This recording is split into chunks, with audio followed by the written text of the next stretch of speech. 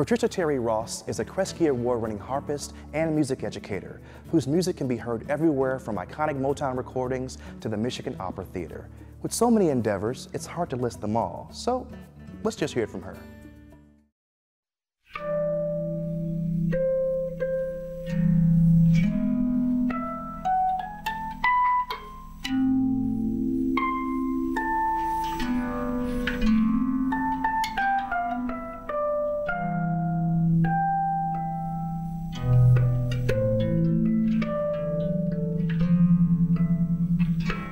Each year, the Kresge Foundation honors a single artist with an Eminent Artist Award. The award recognizes three dimensions of a person's contributions. First is excellence, full stop. Second is the contribution to the community over a long period of time.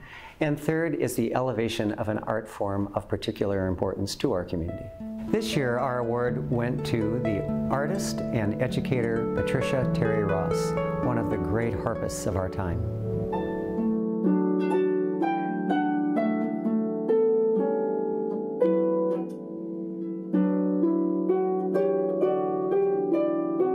I want those same four measures.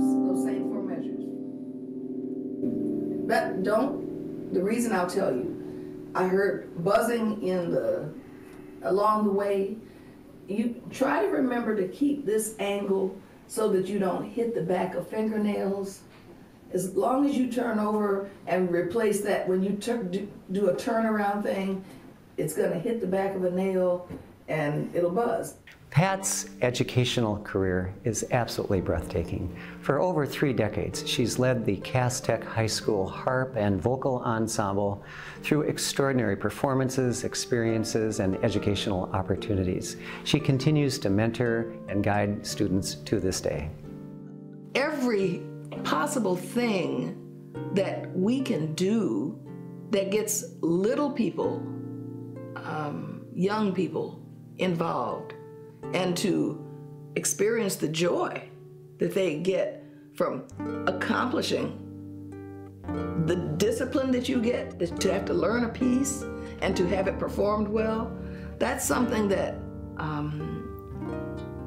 if they're serious about it, they and their parents will want to pursue, where can I take my kid to be able to get this kind of exposure? And of course, we know that we are losing so many programs in Detroit. I have an older sister who began studying the harp at Cass with Pat's predecessor, Velma Froud. And so I was aware of the program and of the instrument, and I knew that I wanted to attend Cass Tech. And I don't think I was so much impressed by the thought of taking lessons with my sister's teacher, but when I saw Pat, who came in on the last semester of my sister's senior year, when I saw her, I thought, oh my, she is so put together, and she's talented, and she's an African-American woman, and she plays this glorious instrument. When I get to Cass, that's what I would like to do. Pat has always been the kind of teacher that would put the interest of her students as a priority, and I knew that she was open and welcoming. So when I got to Cass and they put me in the band class, I decided I didn't want to be there, so I went across the hall to the harp studio and asked her if I could enroll in harp, and she said yes, and just hands-on all the way with her students. And no gesture. It's just moving a straight line. Remember when we first learned to play fast arpeggios? I said, it's not, cut out the gesture. You want to just, because it's going to sound, it's going to sound like it on a piano, it would be played all by one hand. But we can't do that. So we have to go, and how you place precisely makes that happen. Pat has been heard for decades by the audiences of the Detroit Symphony Orchestra and the Detroit Opera Theater Company. There was an article in the paper or something about DSO Harpist is retiring. And one of my students read it, and she said, so what are we going to do when you leave? Like that. And I said, Who said I was leaving? Because I hadn't decided yet, you know? I was sort of on the fence thinking, do I want to go through this audition? And, you know, on your best day, you can win, you know? And on somebody else's best day, they can win. You know, you never know. And I said, literally, I love this job. And if I leave this program with nobody to replace me, it will die. Because you can't just bring in an instrumental music teacher who knows nothing about the harp. And I had the choral music ed background, so I was teaching vocal as well as harp.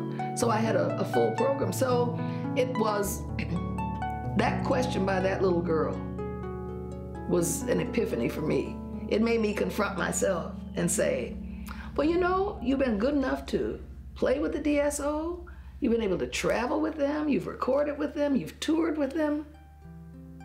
What more is there? Students of the Motown sound will recognize the name of the harpist who did countless recordings with great Motown artists. Stevie Wonder, Marvin Gaye, The Temptations. She was everywhere. Sometimes I'll hear things on the radio and I'll say, oh, that's me. And then other times I'll hear something and I'll think it was me, and then somebody else will say, sometimes they would record more than one version of something, and you think maybe this one is yours, and you hear someone else say, oh, I played that. And you think, well, I don't want to put that out there in the universe, and somebody says, she didn't play that, that was me. Pat is a very dignified person. The one thing that even her grand students know is the phrase that she learned from her grandmother, which is to do honor to your gift.